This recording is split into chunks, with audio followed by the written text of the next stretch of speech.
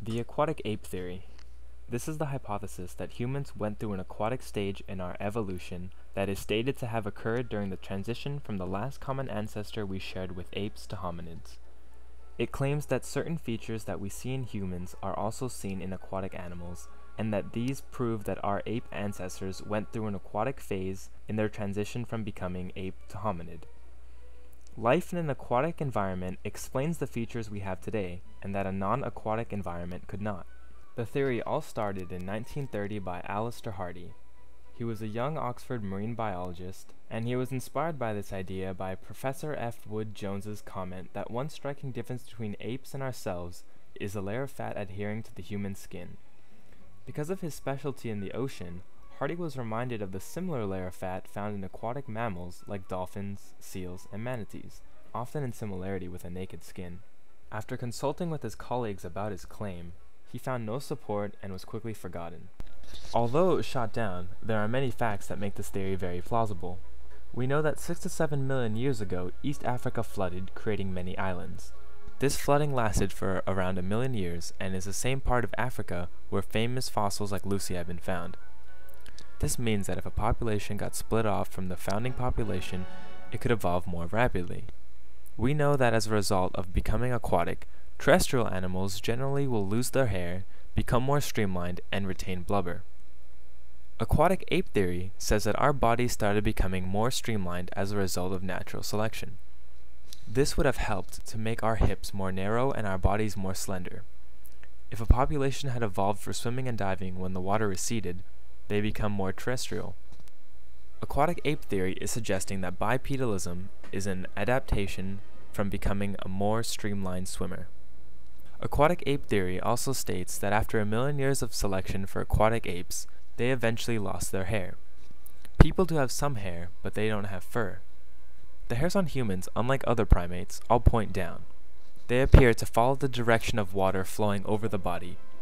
Hair does seem to grow on other animals in relation to their lifestyle. Another question that Aquatic Ape Theory answers is, why are we so fat? Of all the primates, we are certainly the fattest. Our babies are born chubby, unlike other primates, which are generally skinny. Humans contain 10 times as many fat cells that would be expected in an average mammal of similar size. Because we did not inherit these traits from primates, the only other alternative would be from hibernating animals and aquatic animals. It is interesting that terrestrial mammals tend to store their fat around their organs, whereas aquatic mammals store their fat on the outside near their skin. Seals actually store 99% of their fat under their skin. What is interesting is that humans store fat the same way, just as aquatic mammals do. Humans, unlike other mammals and primates, are missing the twitch muscle that terrestrial animals and insects use to get rid of dirt. An explanation to this could be that we used water to avoid pests instead of this twitch muscle. One of our best traits of humans is our ability to communicate verbally to each other. The reason we are able to do this is because our larynx is descended past our esophagus and we can control our breathing. Modern-day chimpanzees and other mammals cannot do this because they do not have a descended larynx. Instead, they breathe while they eat. Chimpanzees are mentally capable of speech, however they cannot do this because of their inability to consciously control their breath. Breathing in through your mouth is more effective than breathing in through your nose, so by being able to come up for a big gulp of air would be more efficient than trying to do this through your nose. The conscious control of breathing would have come from this diving behavior. Then millions of years later, this enabled us to speak on land. The questionable problem about this idea is that there are also a few animals that have descended larynx. However, the ones that do have one are aquatic. Another interesting aspect about our bodies that makes us unique in the terrestrial world is our sweat and tears. Humans, even without exercise in temperate climates, have to drink more water than any other terrestrial animal.